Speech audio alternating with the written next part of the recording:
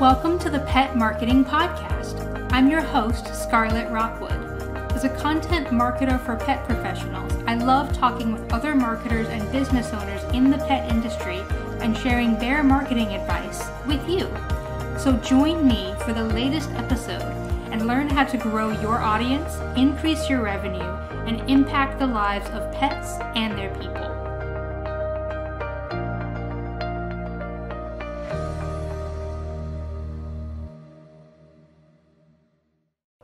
Hey, and welcome to this solo episode of the Pet Marketing Podcast. I'm Skarlet Rockwood, and today I want to talk to you about the value of using influencer marketing for your pet business. So a lot of what I talk about today is actually going to be some interesting statistics and information about the difference in using pet influencers versus human influencers. But there's also a lot of great value to just using influencers in your marketing at all. So pet influencers have actually existed for over 10 years in the social media marketing industry. And over the basically core of COVID, they kind of came to the forefront and became even more popular. Even people and brands who were using human influencers started to realize the value of pet influencers, even for brands that are not pet specific. The evergreen appeal of cute and lovable animals is really easily translated, and they do really well in ads. They're lucrative for brand partnerships, and it's easier for pet accounts to garner hundreds of thousands of followers. So pet influencers can really be a gold mine for any brand, whether it is in the pet industry or not. These days, pet influencers and their owners who have really big social media followings, especially those who have really good engagement, they're commanding tens and thousands of dollars just for creating content for brands, and they're making it a full-time job just as much as the most successful human influencers can. And part of the reason for this is that animals do not divide opinions as much in the general market as humans can, or cause as many controversies. For example, although there are places within the pet industry where there's a lot of controversy based on certain animal-themed content, like whether or not you are using positive reinforcement or balance training as a dog trainer, in something as simple as an ad for a carpet cleaner or an ad for a washable rug, using a cute dog as the theme and the person who is, or account who is promoting that product is a lot less controversial, and you don't have to worry as much about whether people agree with that dog's political opinion or religious affiliation. It's a lot harder to find people who just hate dogs than it is to find someone who hates a particular person.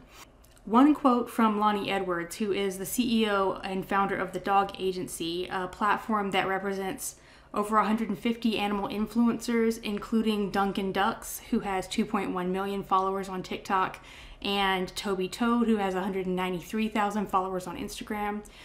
She mentions that pets offer stronger brand security. And she says a human influencer runs the risk of scandal, gets drunk at a party, tweets, or does something offensive. Whereas dogs are cute, they're adorable, they're crowd favorites, and as a bonus, they come with a higher engagement rate.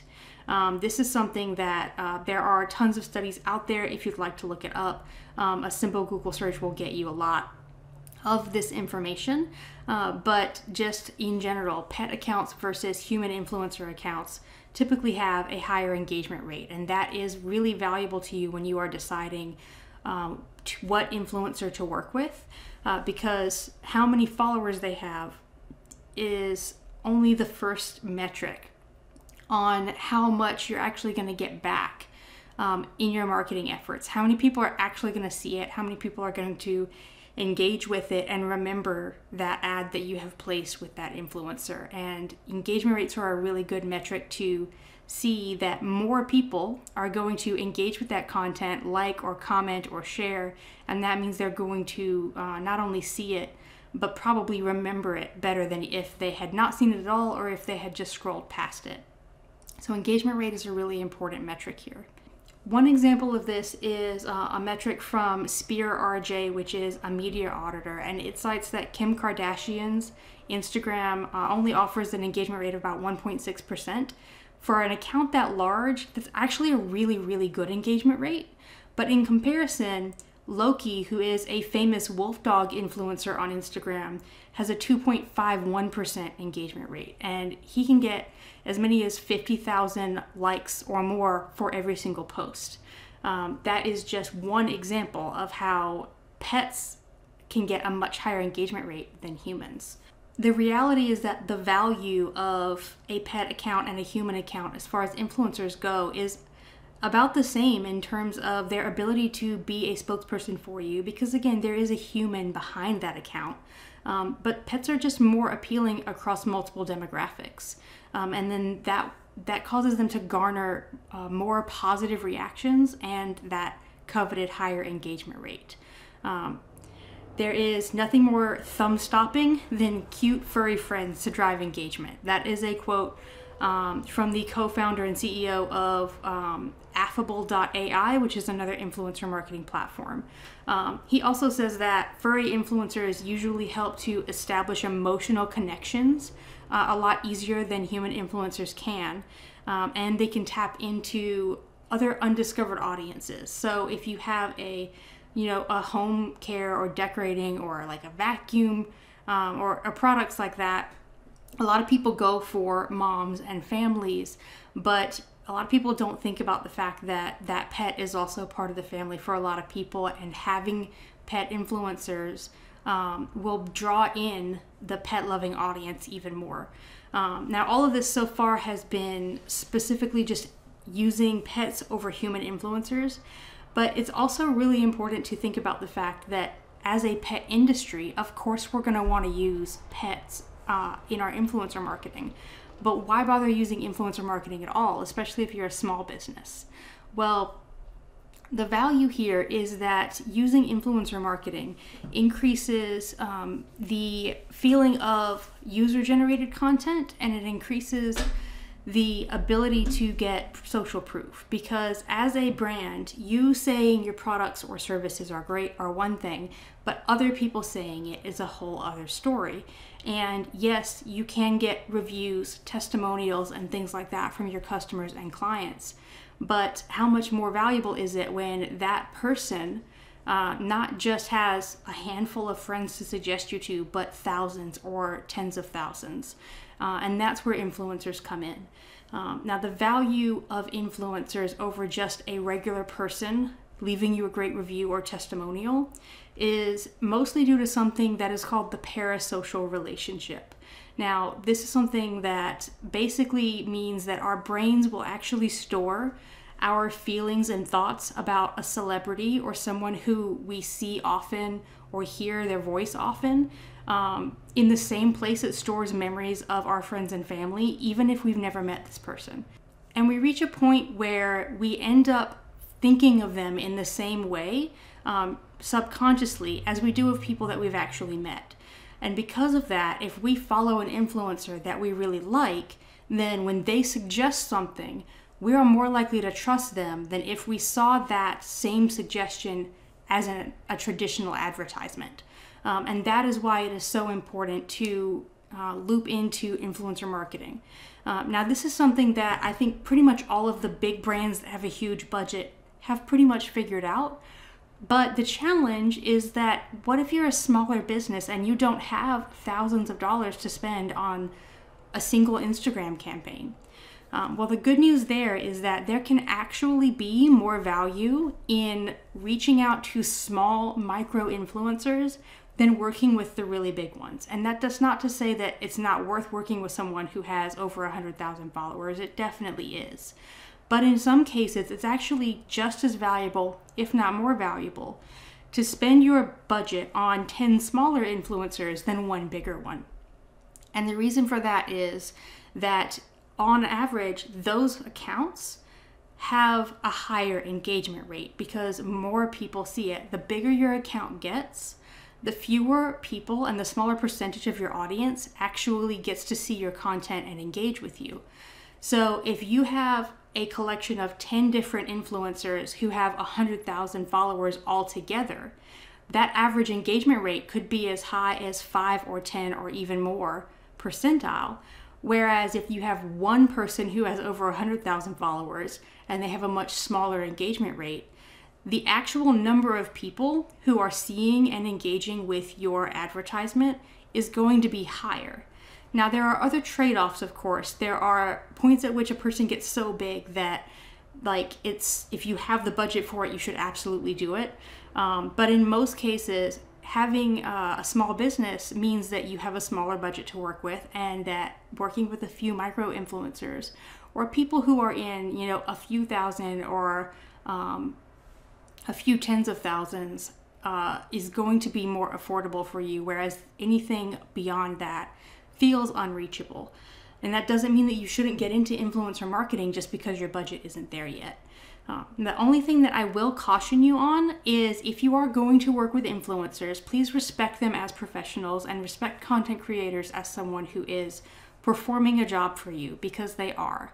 If you are reaching out to people who are doing professional photo shoots with your products, who have experience and can back it up with numbers of working with other brands and can show you the value of, increased sales for your product or service, then this is a person who is saving you the cost of hiring a professional photographer or videographer, hiring models, taking the time that is going to take out of your day to schedule these ad campaigns, hiring copywriters. These are all things that, think about the cost of actually like running an ad on television, not just the cost of actually putting it on the channel space, but also the cost of filming that ad and writing the script for that ad and hiring the actors. All of these are things that on its own scale also is happening when you hire an influencer. So think about that and then consider the fact that that is their time and their expertise that they are providing to you as well. And if they are a good professional influencer, they do deserve to be paid. So there are definitely situations where you can have what we call brand ambassadors. I like to consider this really a segmentation. I don't consider influencers and brand ambassadors to be the same thing. I think it's important to draw a line there in that influencers are professionals who are performing a service to you and they deserve to be paid. Whereas brand ambassadors we're not saying that they're not providing a service, but these are more likely people who are have their Instagram account as a hobby, and they are not necessarily professionals in the sense of copywriting and photography. They're just a person who really loves your product and would be super happy to get something for free in return for talking about it. This is someone who is a hyper fan, who is trading more of a testimonial for a product versus someone who is basically replacing a commercial for you in your marketing campaign. So think about how much the value of the person that you're working with is in terms of whether they are just increasing your user-generated content folder and maybe they have a few hundred or a few thousand followers, but they're not a professional marketer in the way that an influencer is.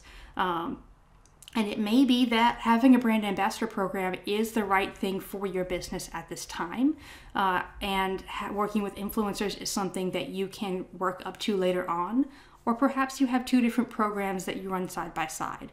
But I do think that it's very important that you keep in mind that if you are going to reach out to influencers, be ready to pay them, whether that is on a commission basis or on a per post basis, whatever you work out with them as a fair rate. And you should definitely respect them as professionals, just as you would expect them to respect you as a business owner. If you have any questions at all about influencer marketing, as always, you can reach out to me. I have my contact information in the show notes. You can join my free Facebook group and post in there with any questions that you have. And I'll also leave a link to Insiders Club membership. Is open to join in the Insiders Club right now. And there is at least one masterclass inside there on how to work with influencers for your business. And as always, I am here to coach and feedback and mentor anyone in the Insiders Club who has questions about this or anything else in the digital marketing realm. Thank you so much for joining us, and I'll see you in the next episode. What was your favorite thing about this episode? Hit me up on Instagram at Skarlet Rockwood to tell me about it or ask any questions that you have about marketing your own pet business. If you know other pet professionals who would love this podcast, go ahead and screenshot this episode and share it to your Instagram stories. Be sure to tag me when you do, because seeing who's listening and hearing your feedback is 100% what motivates me to keep doing what I do. You can also join the Content Marketing for Pet Professionals Facebook group to connect with other pet industry professionals like you. If you'd like to follow up on any of the resources or links mentioned in this episode, you can find them in the show notes. Don't forget to be awesome, and I'll see you in the next episode.